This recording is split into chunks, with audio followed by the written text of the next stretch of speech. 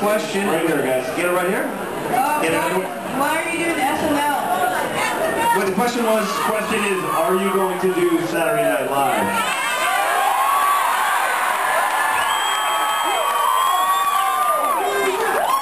I don't think that's a spot for me. I would love to do it, and the only reason why I would do it is because of you guys. Anytime I do anything crazy on TV, it's just to let you guys in on any personality that us ball players have. You know, I try to show that we're not just robots. Wake up, perform. You know, we appreciate what you do and come out to the field, so it's our little give back to be a little quirkier, do something fun. Okay, how many microphones do we have out there, by the way? Just one. We need to get one over here and one over here. He's got one right here. We've got two. Oh, Peter, go ahead and work the room. Work the room. We have a question on this side. This young lad to the right here, your question is to who? To everyone. Do you think you guys are going to have more than 92 wins or less than 92 wins? Pitching staff that we have, the same guys that we brought back. I don't see why not. We can't, you know, we're close to 100 games.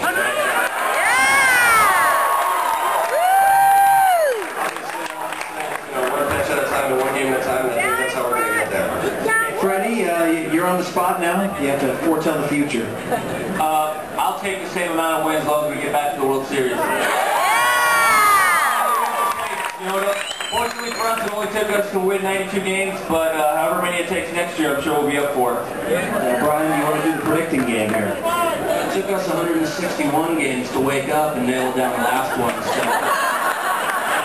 everything's just preliminary to the playoffs. So final game of the year, you know, we're going to win the final game of the year, and we're going to go to the playoffs. That's what's happening.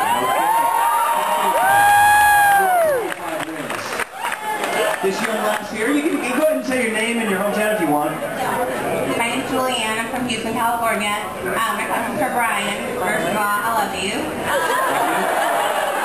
My question is, I want to know what the closer what goes on in your head to prepare yourself for every opportunity you get in the game.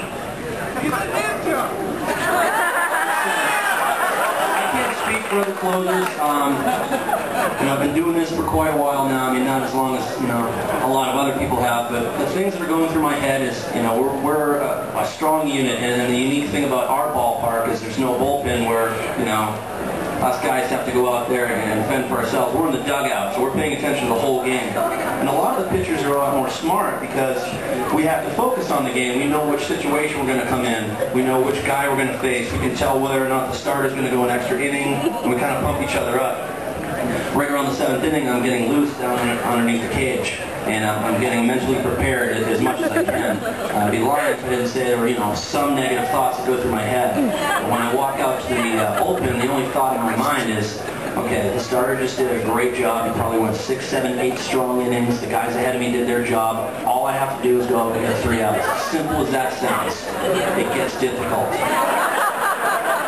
And then when I'm on the mound, wow, there's 1,000 thoughts going on per second. I mean, sometimes I don't even know where I am. I have to step back and just say, okay, you're on the mound pitching. Let's just do this. Bochy's pacing. You've got a guy on first and second. No outs. It's trying to step up your game. When we nail it down, we just go in the clubhouse, get a little wild, and then prepare for the next game. There you go. Working for success. A young lady to the right here has the microphone. Your name and where you're from? Hello. My name's Maya. I'm from Fremont. And I have a question for all you guys. Like, what's your biggest inspiration? Biggest inspiration, Tim Lincecum. You get to go first. You know, for me, I think it's, you know, getting to come to the field every day and getting the opportunity to go out on that field. It's like, it's, you know, it's not like it's given to us. It's, you know, we got to work for it. We know that we're, you know, we're a special group of guys, and a very small percentage of us that get to go out there and play professional baseball. So we take it, you know, for what it is. And, you know, except for that, I think it's my dad. He's been, you know, there just pushing me from when I was a kid to, you know, making me let me make my own decisions as opposed to forcing me. So. Yeah. Freddy, your biggest inspiration?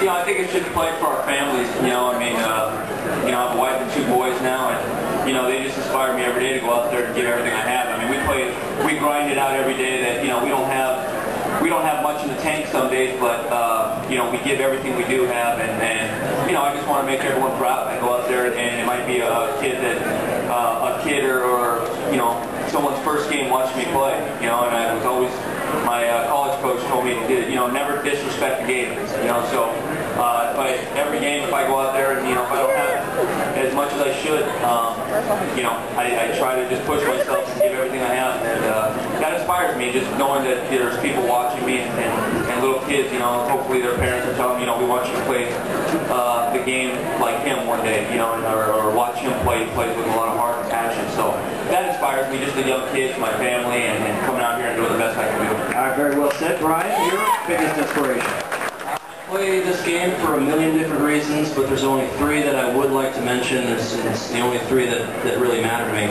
First, I play for my maker. I play for God.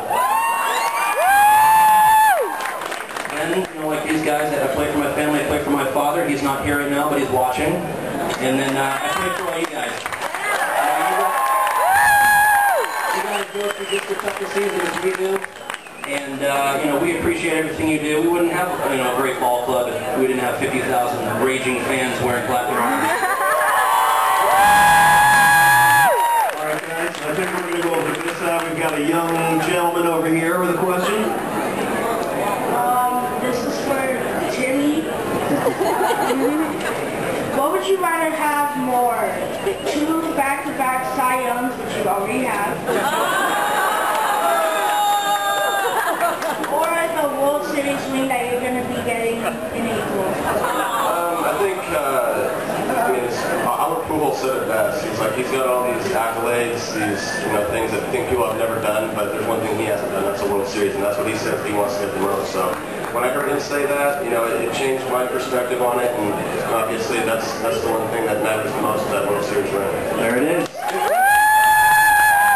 We want to thank, by the way, Michi's for sponsoring the Michi's Q&A stage. So Michi's, Paul, Michi's. Check them out at Michi's.com. They're very, very good. All right, who's next? On the right side of the room, we're going right north of Mike. Oh, yeah. One of the great Giants fans of them all. Let's have Giants girl.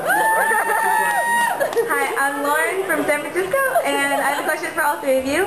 What is your typical off-season workout schedule like, and how did it have to change since obviously your off-season was shortened a little? Good question. Again, Tim Lincecum in the one hole. What do you got? For me, I think it goes back to that terrible August that I went through and made you guys endure as well. It's kind of when I changed it up. I started emphasizing on the legs a little bit more. Obviously, I don't have the biggest ones, but I can with them, and Dave Freddy says your legs get you through the season, and so hearing that from your pitching coach definitely makes you want to push harder at that, and yeah. And Freddy, your off-season regimen and how it changed playing until November 1st. For me, unfortunately, the last 2 years I've had surgeries and I've had to deal with injuries, and it's tough. You can't get prepared the way that I normally like to. I'm going to a facility, whether it's Athletes Performance in Arizona, or I'm always trying to be around guys that are going to push me, and I haven't been able to do that the last 2 years. So, for me, with obviously the short off season, rehab, just like last year, but at least this year, I'm way ahead of schedule, and I've been lifting I did a mini camp with with a lot of the minor league guys in Arizona, and a great bunch of kids, and just they pushed me, they kicked my butt, those young pups kicked my butt, but it's good. So that's the main thing for me, is after rehab the last couple of years, but I'm finally now able to get stronger and get my strength back. All right, Brian, and you've already mentioned a little bit that you had to start your workouts. Well, you can take it from there. Yeah, I start my workouts around November 1st each year, and luckily for me, I got to do it just before Game 4 in Texas. Workout hasn't changed at all. I have a regimen that I go through.